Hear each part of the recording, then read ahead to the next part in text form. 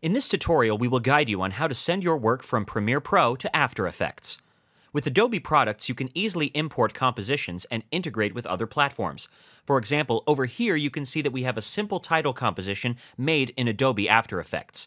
This sequence primarily consists of two text layers, which are animated in such a way that they cross each other simultaneously while dissolving into the background.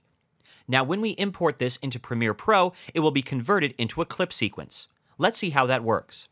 First, let's save the composition by going to the File menu on top and clicking on the Save option here. Now you can name your file and save the project. We're just going to overwrite the project on this file over here.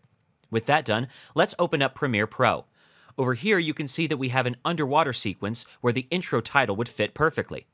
Now let's move to the Project Explorer area and double-click there to open up the Import window. Over here we will select the file we saved earlier and click on Open.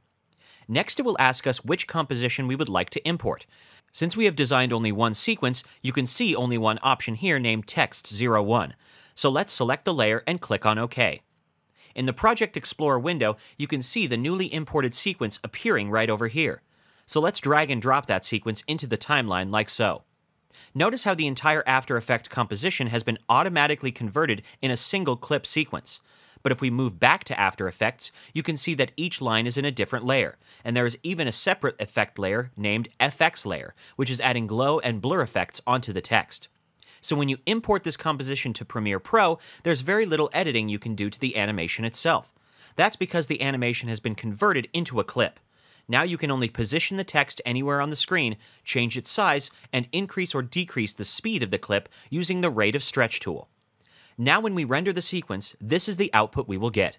You can see that the After Effects composition has been successfully integrated with Adobe Premiere.